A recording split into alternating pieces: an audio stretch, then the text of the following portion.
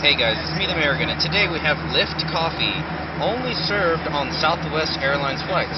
This is a signature coffee, 100% Arabica beans, smooth, freshly brewed, and mountain grown, hand-picked, of course. Southwest Airlines proudly donates to the Green Energy Improve Project. Drink our coffee and lift others. Alright, well, thanks guys. I'm going to go ahead and try some of this. It's a real stout coffee.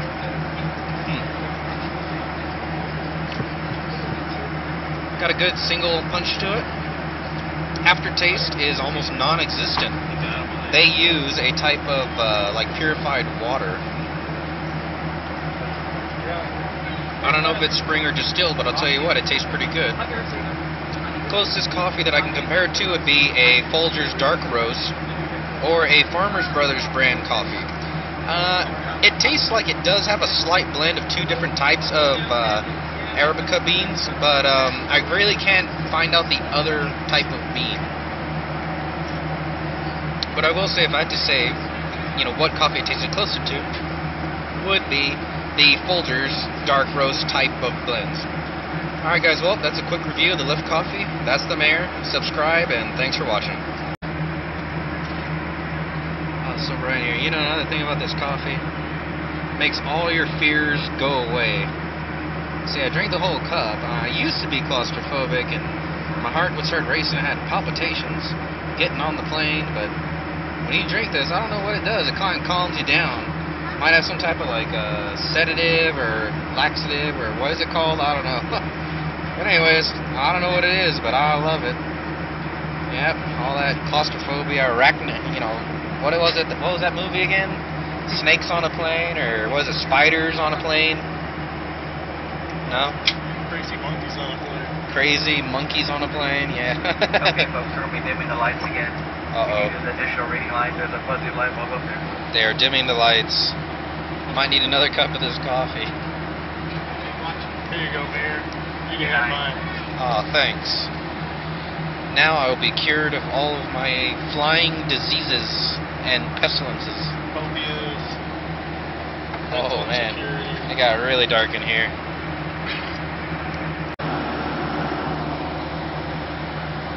And if you look to your right, passengers, you will definitely see UFOs.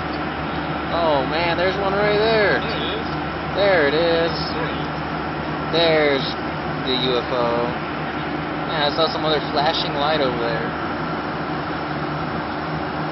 You know, they need to have like a plane. They need to have a plane that has like all the seats removed, and then they have that MMA fighter thing to where the plane like free falls, and then they fight each other, and they only have like 1 minute of free fall to like knock each other out. What do you think about that? What do you think about that? I think that's awesome. You think that's awesome? And then they should have like another thing to where the flight has like no chairs. Well, no, okay, never mind. It has chairs, but there's only 4 beds in the back. And then passengers get, like, you know, when you take your seatbelts off, they get to fight. Like, physically and, like, mentally, mental powers against each other. I would only leave every 3rd row of chairs, yeah. Every 3rd row of chairs? Yeah, obstacle course. Obstacle course to make it to the back where the 4 beds, only 4. You only get 4. You know, that kind of brings up the question. They should have a section in the back that they take out. No, they take out the for the crew. Where they should take out some chairs and like hire some like flying, like masseuse chicks or guys or something, and then they can like massage you while the flight is going. And then when they strap you in, they have to like strap your whole body into that device. Kiddie playground. A kiddie playground in the back. Play area. I don't know about that. Yeah, with a ball pit and a ball pit in the back. I'd have a swing. You'd have a slide. No.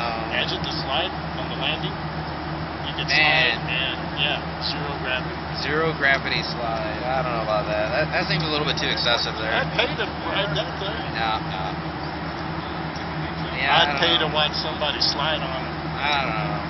Well, you know, another thing I was always thinking was, why don't they have like glass bottoms or like, you know, plastic floors to where you can see through them? Yeah, that's a good idea. Glass roof tops. Glass roof, yes. So you can see UFOs easier. Cause see these little windows right here. I mean, you can't even see nothing. I'm looking down at the ground. I can't see nothing. I'm looking up in space, and all I see is UFOs flying around. That's all I can see. There's just a couple of UFOs, and that's it. I want to see more. Look, see, there's a couple right there. They're just trailing us. See, that's not good. They should have an antenna on top of the plane. That's like a alien deterrent. What do you think? And streamers on the ends of Yes, the wings. streamers would help deter aliens. I had some on a bicycle. The guy from Ancient Aliens with that hair told me that it would help with the aliens, the streamers. I think it disrupts their mental telepathy. Yes, yes. In the next chair. Yeah, I know. But, you know, they should have, like, a plug-in thing on our seats, kind of like the Matrix. To where you could, like, you know, like, you sit back, yeah, and then you, like, plug into the Matrix, and then you're, like, flying around. You know what I mean? I mean, it's like, you're actually in a virtual world, but you're in a real plane, so it feels real, but it's not. So it really sucked then, wouldn't it? No, it wouldn't really suck. It'd be like a computer game, but more realistic. Because it'd be plugging into your, you know, spinal cord and your veins and all that. It realistically suck. Yeah, see, that's another thing I'd like to see. Like, when you go to the restroom and the toilet, that the bottom of the toilet would actually open up, and then you could visually inspect the city that's beneath you before you, like, drop. You know, I don't know. What do you think? If it's a city you don't like, I mean, that'd be a good thing. You'd have to time it. You'd have to time, yes, exactly. Timing is everything. Timing is everything on a plane. So you'd have to have, like, some kind of Norton bomb sight on it. A bomb sight on the laboratory. That is the best thing I've ever heard in my life. Because you could wait. You could time it. Yeah, you could time it. That's why the pilot should always say, "Oh, we're now entering Wisconsin," or something. Yeah, Wisconsin. It's like, hey, I know a guy named Steve in Wisconsin. Oh man, I hate that guy Steve. He's driving that yellow Bumblebee, Camaro-looking thing. And you're gonna fly right over his house. Yes, yes. Yeah, and it even has like GPS coordinates and everything. Yeah, definitely. But yeah, also I think on planes that they should sell you like a shot thing for $5, like just a heavy dose of like, I guess insulin that knock you out. What do you think about that? Laudanum's more like it. Laudanum. Or Thorazine. Thorazine, that's not good. You could do the Thorazine shuffle all down the aisle. Another good question on a plane is, why don't they have parachutes for everybody? Why is that? I think it comes with some type of value system. It's just cheaper not to equip the airplane with parachutes? No, they really don't care. They just don't care. I don't know about that. I mean, well, they already have your money, so... Yeah. They might as well. Non-refundable. Yeah, unless if they just place a lot of faith into the pilots, you know? Well, if they don't give you a parachute after the fact, you're not going to complain. Yeah, true. It's like, that's right. I didn't pay for the parachute upgrade. That's why you should always go first class. First class has the parachutes, and they have the life raft.